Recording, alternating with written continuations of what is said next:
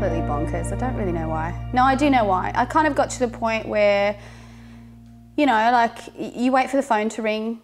You like, what's next? What's the next job? And I was kind of like, I want to know what I can do as a woman. I want to know what I can achieve if I set my mind to it. So it definitely had to be something that I was interested in. You know, like once you become a mum, you read all the mum magazines, and there's all these mumpreneurs. How do you say it? Is it mumpreneur? I don't know. Maybe. Mumpreneurs. Mumpreneur. Oh, God, I'm one of them. Yeah. Sugar, that was really difficult to say for Wollongong.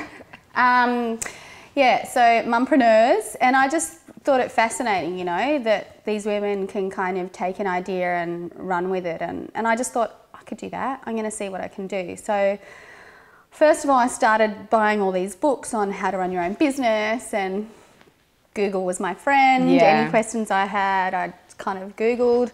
And I spoke to lots of people. I spoke to the girls who run Style Runner, which are Australian chicks, and just got a lot of advice. I decided I wanted it to be to do with kids because I had kids.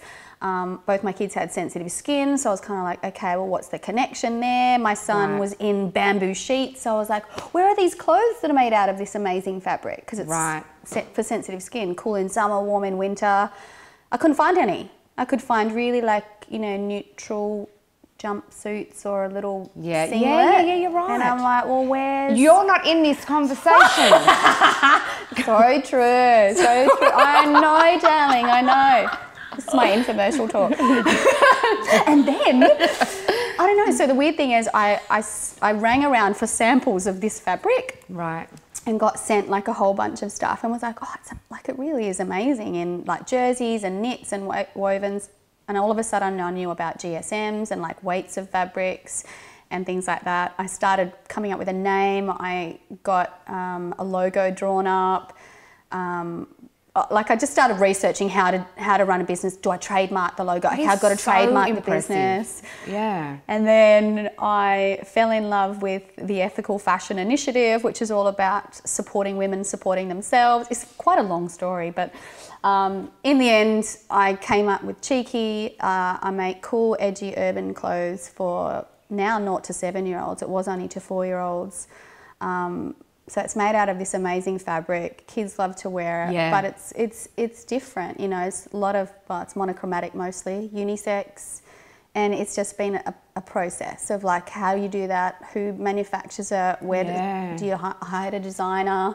So and then, good, it was kind of I love that though, because it's, you know, you had no idea how to do it and you learnt it from scratch. But I'm a massive believer in that. Like, and why not? I just think, you know, so it sounds really weird, but I believe I could be a doctor. I definitely am not smart enough to be a doctor right now, but I 100% believe if I set my mind to it, that I could do it. And I might not be a great one. Yeah, but you'll do it. I just have this mindset that anyone can achieve anything if you set your mind to it. Some people can't afford some things and other people can. So some people it might be a longer route. Do you know what I mean? But I still 100% believe that anything is possible if you choose it to be. And commit to it and just go for it. I didn't know how to run a business. I didn't know anything about fabrication. I knew what I like to look at and styling and I like design and architecture. But now I'm kind of running a business which involves marketing and PR and logistics and a website, and I'm like, oh, now I know all these things that I never knew before. Yeah, it gives me goosebumps. Yeah, it's quite weird. But it's awesome. It's so exciting, and it's such. I was saying my boys are in it, and it's such beautiful stuff. And I'm begging you to do. Your hair. Oh, that was my Virgo. Wait. Say it again. It's such beautiful stuff. I just wanted you to look perfect when you said it.